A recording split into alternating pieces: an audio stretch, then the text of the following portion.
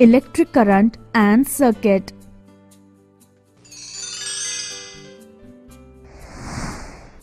Humans have an intimate relationship with electricity to the point that it's virtually impossible to separate your life from it.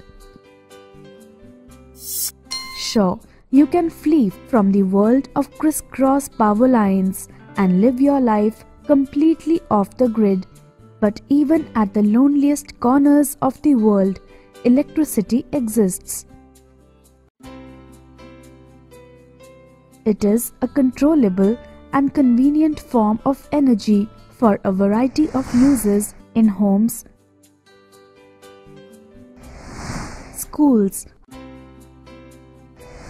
hospitals, industries, and so on. A common lab activity that illustrates the necessity of a complete loop utilizes a battery, a light bulb, and some connecting wires. The activity involves observing the effect of connecting and disconnecting a wire in a simple arrangement of the battery, light bulbs, and wires.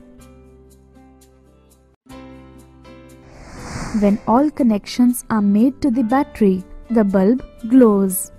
The fact is, the light bulb glows and remains lighted. It ensures that charge is flowing through the light bulb filament and that an electric circuit has been established. A circuit is simply a closed loop through which charges can continuously move.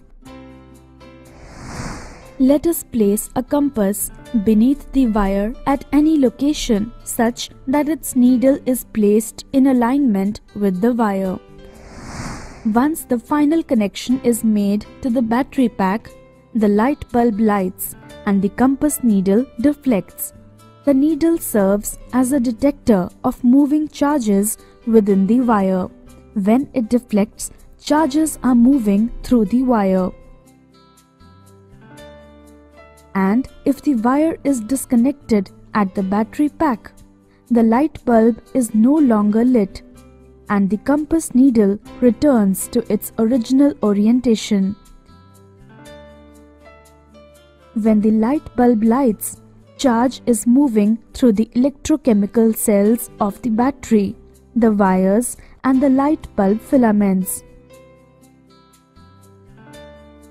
The compass needle detects the movement of this charge.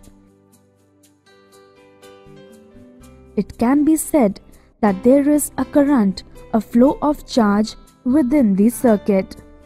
Electric current is the rate of charge flow past a given point in an electric circuit, measured in coulombs per second, which is named amperes.